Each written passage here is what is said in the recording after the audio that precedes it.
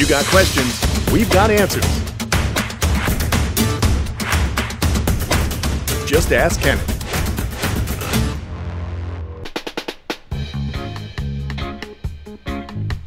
Today's Patreon question for Ask Kamp Kenan comes from Praveen Nambala, and she asked about her young Sulcata tortoises. In fact, she's got one that's only a few months old, and she wants to introduce another one, and she has done that, but she's noticed the older one is kind of nibbling on the younger one, and she wants to know, should she separate them?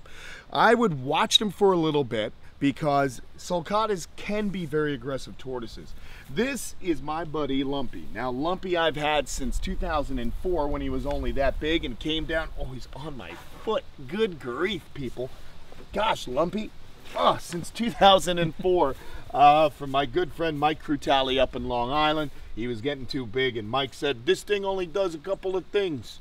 It eats and poops. So I wound up taking Lumpy, and he's much happier here, but Lumpy's tough. In fact, Lumpy killed a 150-pound Sulcata tortoise a few years back, and it was a bum. It was a total bummer. He killed my buddy Zeus.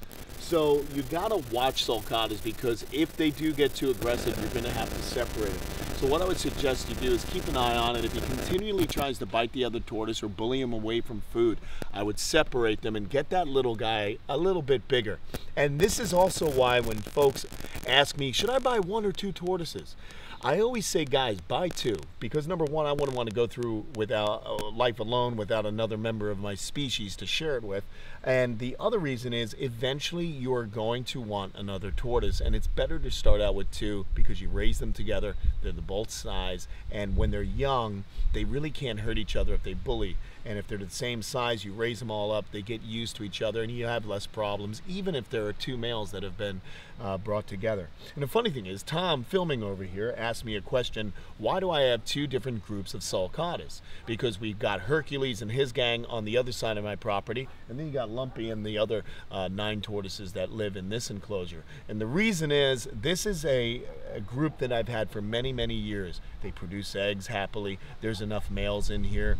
There's 2 males to the ratio of females, which is 8. I don't have a lot of combat issues just during breeding season. It's a nice balanced group. So what happens is, if you're building a group and you are adding new animals, every time you add a new animal, it upsets the balance. So if I add a new animal to this group, male or female, things are going to get chaotic. So I don't like to mix my Sulcata tortoises together, because I want to keep them happy and keep them laying eggs, and you know, keep any injuries from happening. You saw what happened a few months back when we visited Bob Loam's place out in Arizona. Update on that animal, it's doing great. It's healing fantastically. So we were able to save that male Sulcata that got into a little bit of a scrap with another male. So anyhow, I hope that answers your question. Thanks for being a supporter of ours on Patreon. And folks, don't forget to go to the Kamp Kenan Army channel, subscribe, and subscribe also to the Kamp Kenan channel right here, because you'll get a lot of information, a lot of fun videos. And the Kamp Kenan Army, we want to see your videos of your habitats and your pets. Just make sure these animals are all kept in the best possible condition, because that's what the Kamp Kenan Army is all about. See you guys. Oh, wait, he's gone. There's one over there.